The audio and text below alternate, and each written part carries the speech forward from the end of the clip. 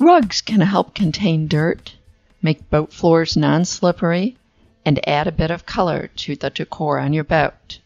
But if you choose the wrong ones, they can cause more trouble on board.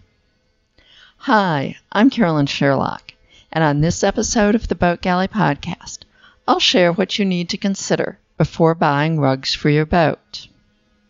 Now, this episode of the Boat Galley Podcast is sponsored by SeaTech Systems, experts in cruiser communications. This year, they're introducing the Narwhal Connect, a complete internet and calling solution for your boat.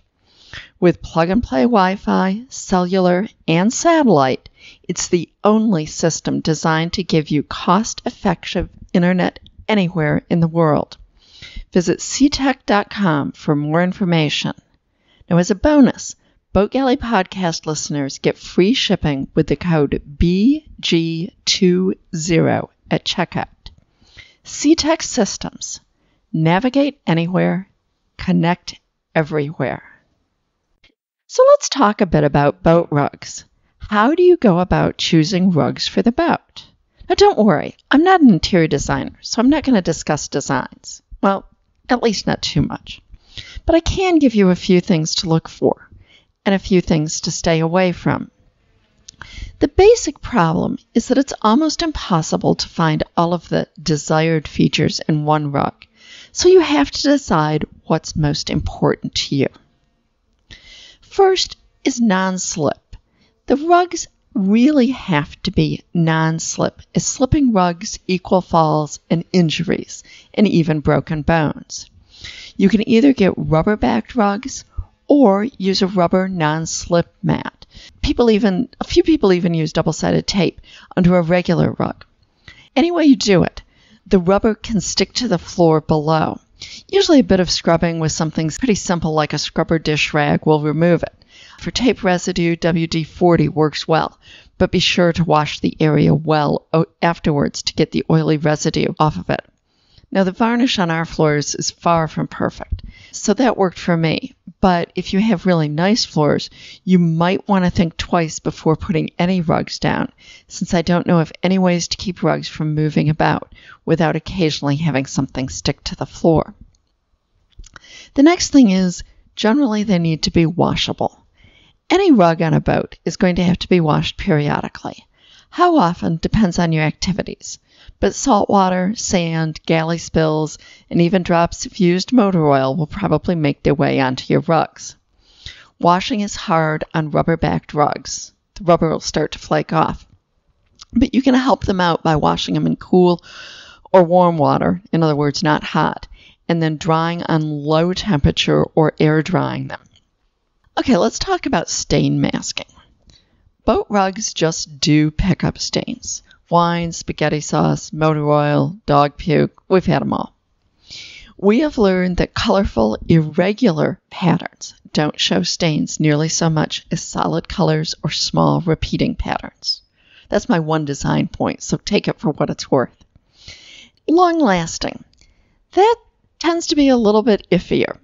Unfortunately, the rubber on the rubber-backed rugs will start peeling off after anywhere from 6 to 18 months. It's shorter in tropical weather, places with hard use, or lots of washes.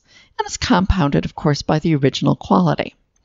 Now, backing on other rugs will usually last 1 to 2 years, but generally they can't be washed. When the flaking gets too bad, it'll put a lot of gunk onto the floor, and from there into the bilge and potentially even clog bilge pumps. So you need to watch for it and replace the rugs before there's a problem. Rag rugs are good as they can be washed and there's no rubber to start peeling off, but you do have to have a separate non-slip pad. And rag rugs can be hard to find in sizes and shapes that work on the boats, and you can't cut them to fit. Okay, yeah, that's size. That's another thing. On some boats, such as ours, that was the big one. There just aren't a lot of rugs that would fit our boat.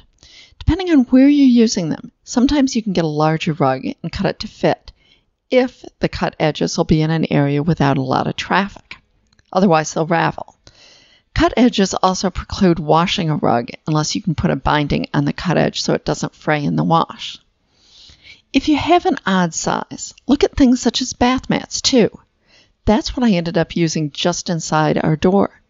It's a long loop terry with a non-slip mat under it. Since that's the inside rug that gets most of the dirt, it works well to just shake it out daily and it washes beautifully. And then there's always the issue of price. Prices range from a few dollars at the discount store to several hundred for truly luxury carpets custom fit for your boat. Our first cruising boat, Ketal, came with a custom rug that previous owners had purchased. It was beautiful, and I'm sure it cost a mint. But in less than 2 years, about 4 years from when it was originally put on the boat, we had to replace it as the back was totally disintegrating and falling into the bilge. The bottom line is that spending more on a rug does not mean it will last that much longer, particularly in the tropics. The only rugs I could find to fit Barefoot Gal were rubber-backed, and so I've had to replace them in about a year and decided on a maximum price with that in mind. Over the years on our 2 boats, I've bought rugs just about everywhere. I mean, the first ones I got for Barefoot Gal, I got really cheap ones at Dollar General since we were working on the boat, and I knew they'd be stained almost instantly. They lasted 7 months, and I got some new ones then. The next ones lasted about 2 years, and I found those on Amazon. Eventually, I ended up refinishing all of our teak floors, and now I don't use any rugs at all. So if you've seen a recent picture that I don't have rugs, well, that is true. I like having the rugs, but with the new finish, I didn't want to have the rubber down on them. Whatever you do, enjoy your rugs and enjoy what it does to the design on your boat. I hope you've enjoyed this episode of the Boat Galley Podcast. Please tell your friends and be sure to subscribe. Slow down.